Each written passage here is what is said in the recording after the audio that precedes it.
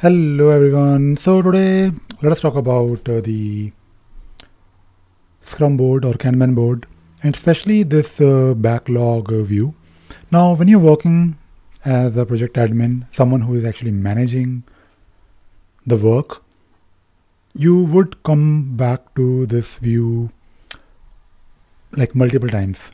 Now, I quite like this idea of creating a sprint and managing the work that you want to do. Now, of course, in this video, I'm not really talking about the agile methodologies, but even if you just want to plan the work for the next few weeks, I think creating these sprints really helps because it will give you an indication of what you're going to plan, what you're going to do in the next few weeks. Now, the thing is, this view, although it is great, it already has a lot of features, but there is one really important thing which I think is missing, or if we somehow add this feature. I know there are apps that can do that, but in this particular view, whenever you're working with your issues, you may want to quickly filter it. And yes, it is possible to create a quick filter. It is definitely possible to go to your board configuration and then add a filter, but those filters are basically nothing but these links that will appear on top. And in most cases, of course, there is a limitation when it comes to quick filters. You, first of all, only the project admin can do it. Number two, those quick filters are not really, even if you create those quick filters, those are not really changeable on the fly. Now, what if you want to see or maybe filter this view based on a reporter? Now, you can do this, of course, very easily when you go to your search. If you're in search, then of course you can have your JQL, or maybe you can use a basic search, and then you can do basically reporter, and then it will give you all the reporters that you want to use in your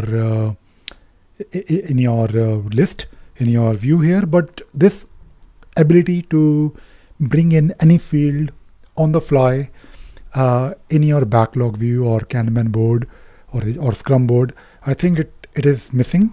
I think it should be there, and I think I would love to have this feature, not only as a Jira admin who actually advises other people, help them with using Jira effectively, but they also always ask me, Ravi, because not everyone is like in the beginning familiar with how Jira works. Even if they are familiar, not everything is super easy to find. Now, this view cannot be compared with a list of issues. Here, of course, you can have these fields on top, and you can always do something on the fly. So I think, what if I'm probably making this video for Atlassian as well. What if we have like this capability here, like only the search part, and have it everywhere, like wherever we are dealing with some issues. It could be, imagine having this view where you can filter issues on the fly, where you can write JQL on the fly, and whatever you're looking at can be filtered. This will make it super useful for everyone, and I'm saying everyone because even in Jira, if you have Jira user rights, if you are licensed user, you can perform search. Now, of course, you will only see data based on what you're supposed to see, but in Jira, essentially, we are always dealing with issues. We are always in most cases, most of the users, they are ultimately looking at a story or a bug. And of course, there are other things like, we have projects, they have components, we have versions. We of course have admins who deal with stuff to configure Jira. But this view or views where you are looking at your issues within a project, issue navigator, backlog, your active board view, and of course, we have this search. So having this feature will definitely help. And in a way, to be honest, this I think I recently talked about embracing Jira Cloud. I think I quite like it now. I mean, of course, I'm not really comparing Jira Cloud with Jira Data Center, but Jira Cloud is actually quite usable now, especially in the last 1 year. I think Atlassian has done a really good job. Now, let me tell you why. So you have these checkboxes here, right? Now, you can, of course, check these issues, and you can actually perform bulk edit, right? Although this bulk edit is not exactly the same thing, but it is still there, right? You can actually modify something on the fly. So I don't really think it will be super difficult for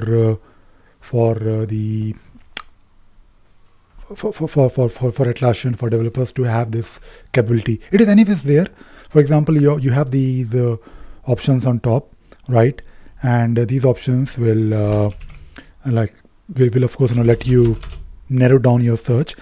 And apart from quick filters, I think we should probably have just one unified search in Jira. And depending upon where you are, of course, when you have this, I'm just imagining like having this top section everywhere, where you can export it. You can, of course, change the view on the fly. We also have this capability or a similar capability in your advanced roadmaps plan. Of course, if you create a plan in Jira using Jira Premium, you're only looking at that plan and the issues that you have included in your issue sources. But advanced roadmaps will let you have multiple options, like multiple fields that you can select to create like your own view. So I think that particular ability, or even something like this, I personally prefer having some kind of a JQL, so that you can always narrow it down to exactly what you want, because JQL is of course the ultimate way to perform search in Jira, and having this view everywhere for every user will be super useful. So I thought I'll probably talk about it. I know there are on Jira Data Center, I've used a couple of apps. I think I forgot the name of the app. I use it, but that app will let you have more filters on your Scrum boards or Kanban boards, and I think this should be a native thing. Yeah, so that is all I wanted to talk about in this video, and I am actually quite happy with the way board works. I think Atlassian should bring these features to Jira Data Center. I know Jira Data Center is totally different now. It has been different for a long time, like the code base. I remember code base, but I would love to have these features, like doing quick edits and changing the status, and of course looking at the epics and changing the epics, changing or basically adding story points on the fly. So this actually makes it super usable. Earlier it was not the case. Earlier we had to click on it and then go to the panel and then modify it. Now it is much more convenient, and I quite like it. All right, that is it. That is all I wanted to talk about in this video, and I hope you learned something new today in this video. Thank you very much. Bye bye.